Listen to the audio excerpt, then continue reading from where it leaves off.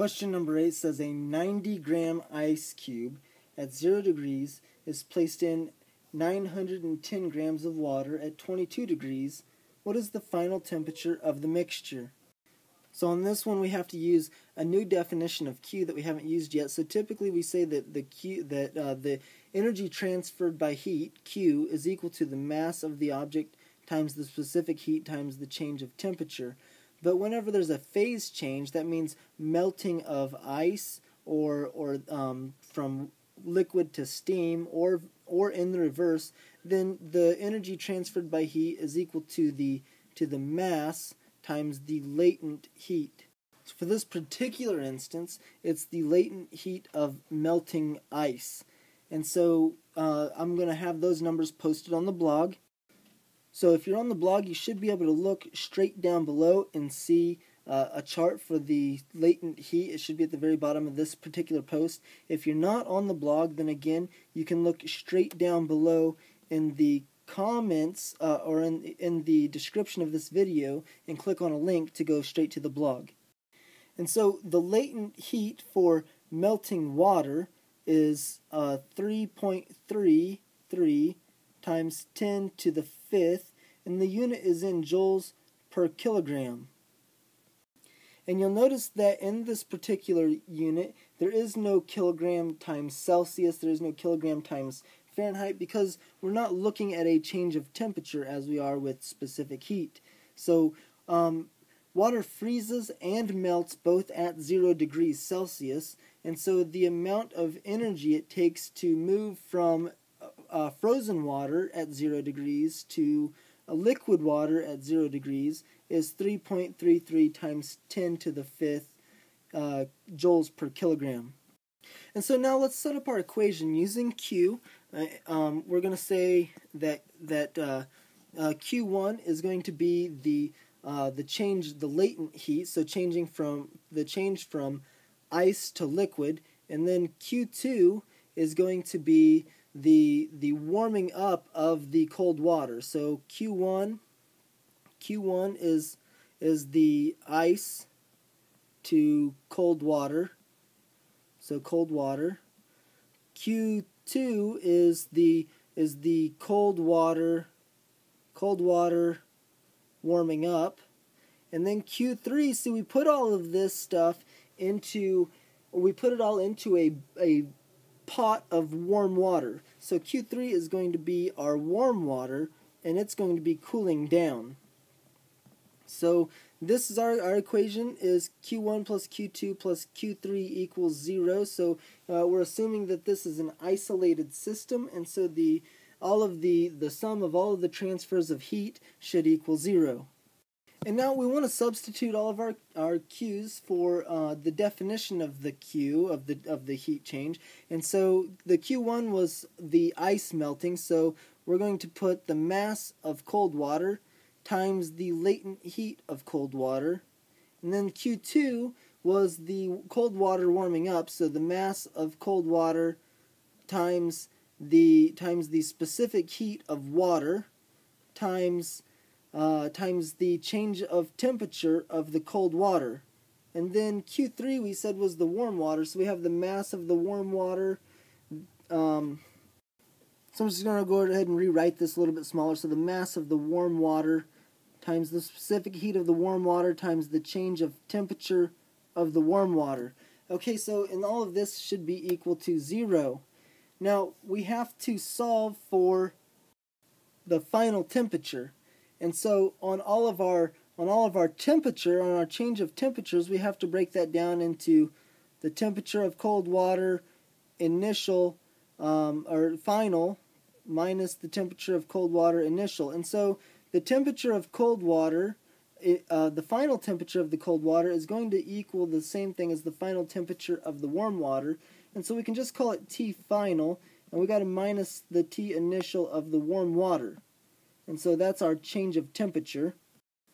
Okay, so because my handwriting is so bad on this app, I used my note-taking app to finish up the equations. So we started off with, we had the Q1, which is the mass of the cold water times the latent heat, plus Q2, which is the mass of the cold water times the specific heat of water, times the change of temperature of the cold water, and Q3, the mass of the warm water times the specific heat of water times the change of heat of the warm water.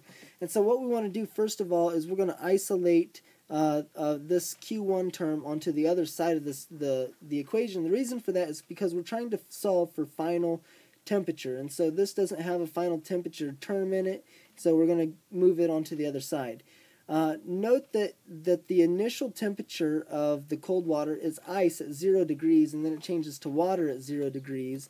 And so the initial temperature is 0, and so the T final minus the T initial is going to equal T final. So we can get rid of T initial in this term, and so we have that the mass of the cold water times the specific heat of cold water times the final temperature, plus the same thing we already had, equals the negative Q1. So Q2, Q1, or Q3, Q1. So the next part is a little bit not quite so obvious. So I wanted to get the final temperature on this term by itself, so I divided the entire equation by the mass of the cold water times specific heat of water. And what happens when you do that is you got to divide this term by that same thing. So the mass of the cold water and the specific heats end up canceling out. But then you also have to divide this side, and so the masses of the cold water end up canceling out. And so what you get whenever we're getting rid of, on this term, we're getting rid of, let me change the color of this pen. We're getting rid of this by dividing it through, and when we divide it through, we have to divide it right here, and we have to divide it right here. And so we're left with the final temperature. The specific heats, whenever we divide them, will cancel out there.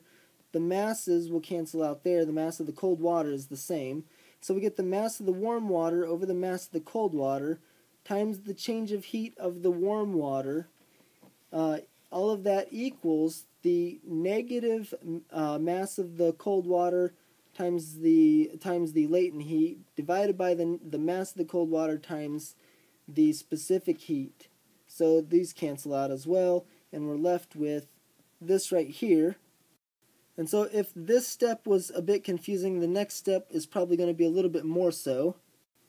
You'll notice that we can't factor out the T final yet, because if we factor it out, this term right here, this minus sign, gives us a problem. So what we want to do is we want to move this away from here, so we can move this to this side of the equation. So what I'm going to do is I'm going to multiply both sides of the equation by the reciprocal of mass times the mass of the warm water over the mass of the cold water. So when I do that, I'll get this term. Let me change this color. I'll get mass of the warm water over the mass of the cold water times the final temperature, and this part will cancel out, and then the mass of the warm water over the mass of the cold water on this side. And so then temperature final minus temperature initial can come out of the parentheses, because they're just separated by an addition term now. And so this is what we get right here. And I had to go ahead and put another picture on here from my note-taking app. So we'll end up getting the temperature, the final temperature, and the initial temperature isolated by themselves at this point. Do not forget to keep the minus sign on your latent heat term. I did not carry that over, and for 3 attempts in a row, I got the wrong answer on the WebAssign, and it had to do with this minus sign. And so now we have this by itself. We can actually add this to the other side of the equation, and we'll get our final temperature times the mass of the cold water over the mass of the warm water plus the final temperature, and that equals what we've been going on the right side of the equation. So now we can factor out the final temperature, and when we do that, you factor the final temperature away from itself, it's going to leave a 1, and then this is going to be left with the mass of cold water over the mass of the warm water. So we get the final temperature times the mass of the cold water over the mass of the warm water plus 1, and the other side of the equation stayed the same because all we did was factor. And then the last thing is we're going to divide this part to the other side of the equation. And so Here it is here, and there it is on the other side of the equation on the very bottom. And so that is our equation for the final temperature. And so if I was a betting man, and I'm not usually, but if I was, I would say that this is the problem that everybody is waiting for me to post. So I'm going to get this posted as fast as I can. When I saw this problem, I thought, gee, it's going to take a while. But it's really not that bad, because at this point, all you got to do is plug in the numbers. So the L is equal to 3,000. Hold on.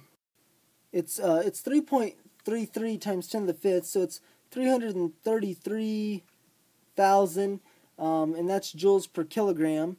And then the mass of the cold water was 0.09 kilograms, and the mass of the warm water is 0.91 kilograms, and the latent, the specific heat of water is 4,186 joules per kilogram Celsius. What other term are we missing? The initial temperature of the warm water was 22 degrees Celsius, and so that's all you need to solve it. Go ahead and plug in your numbers. You should get an answer of 12.86042, and that's in degrees Celsius. And my suggestion is, because it's a lot of stuff going on here, is to just do a little bit at a time. So do this chunk, write it down. Do this chunk, write it down. Add these two together, write it down. Divide it by whatever you got from that. That should be your answer. So just do chunk it up and do a little bit at a time. Now, this equation can be rearranged a little bit, but in my opinion, the rearrangement does not make it any simpler. So I'm not going to worry about dragging you through the how to manipulate this further. Now, I will admit there may be a way to simplify it that I just haven't seen. And so if you see a way to make this a little bit simpler, then leave a note below and let us know how to do that.